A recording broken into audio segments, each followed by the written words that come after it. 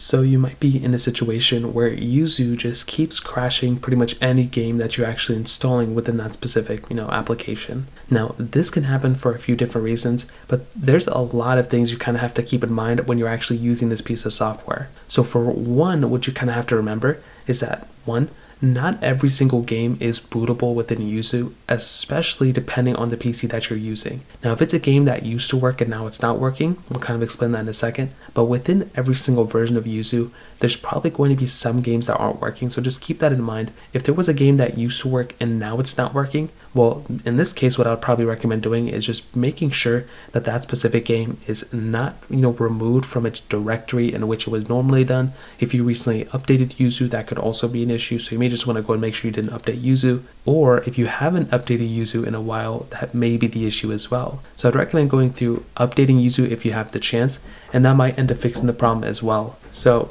just make sure you have Yuzu updated and you didn't change any permissions or anything within there as well. Now, another thing that can happen is that if you have a PC that may not be supported within Yuzu and you found a workaround or whatever, that can also cause some issues because some games may not be able to boot. Just because you're able to open up Yuzu doesn't mean you're actually able to go ahead and play any games. So that's happened to me a lot of times, and it's just one of those super common things that ends up happening as well. Now, if that still doesn't help or anything like that, you can try running Yuzu as an administrator. That is one thing that many people have done as well with great success. So again, I would recommend just going through there, pretty much running Yuzu as an administrator, removing any sort of virus programs that are pretty much messing up or stopping Yuzu from actually running properly. And those are some other things I'd recommend looking into as well. So in terms of that, those are pretty much the main things you can do. You can restart your PC, you can reinstall Yuzu as well. But those are pretty much the main things that I did that ended up fixing it for me. If you have any other thoughts or questions, let me know in the comment section below. Hit the like button, that would mean so much, but definitely hit that subscribe button.